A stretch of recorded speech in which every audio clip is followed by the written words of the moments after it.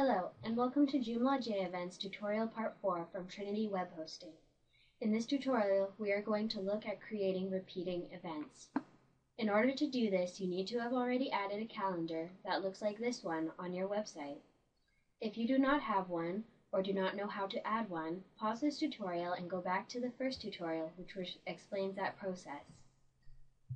You also need to know how to have created several categories in which to place the events. If you have not done this and do not know how, please pause this video and first watch our second tutorial, which deals with that portion of the process. Thirdly, if you do not yet know how to create events, it may be helpful if you watch our third tutorial before this one, as we will speed through many of the steps that it covers and focus primarily on those involved with the steps required for repeating events. Now to start off, you need to go to Manage Events and hit New.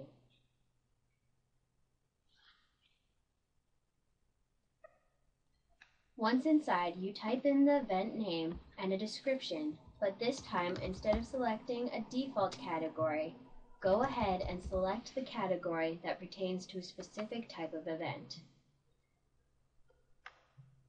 To start, we will do weekly events.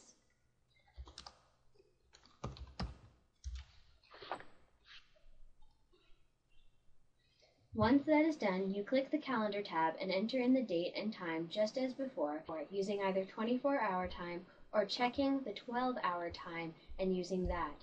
Once you have done this, click on the weekly circle under the repeat type.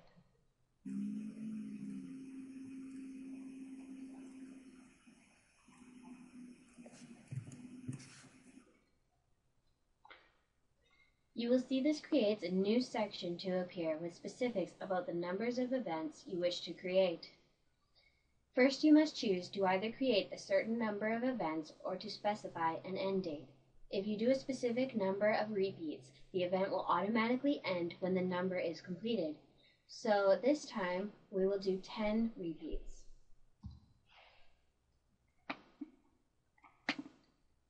Now you also need to specify which day or days of the week the event occurs. For instance, if it occurs on Tuesdays, select Tuesdays. Now once you have done all of this, hit Save and go to the website.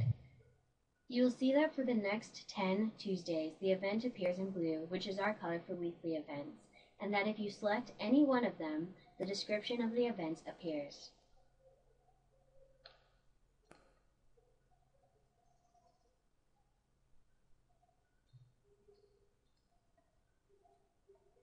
Now let's return to the administration page and create a monthly event. The initial procedure is the same, except this time choose the monthly category.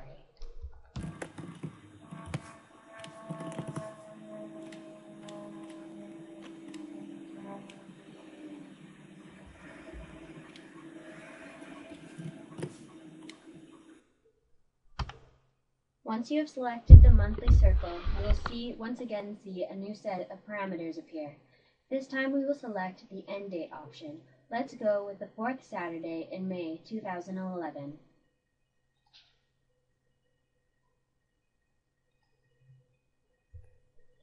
Now you will notice that there are two options for monthly events. You can either make them on numerical dates or specific dates in specific weeks of each month.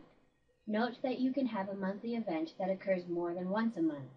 However, unless event occurs every week, it is better to do a monthly event. Let's say that this event occurs on the 2nd Saturday of every month. We can show this by using the parameters on the right.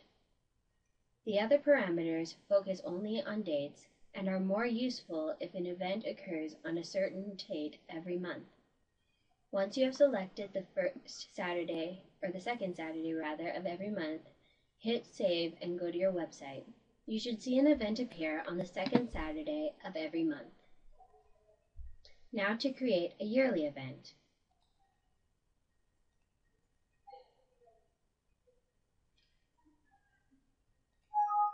To do this, you would follow the same process as we did for both the weekly and the monthly, but instead use the yearly selection and select the day of the year from 1 to 365 that you want the event to occur.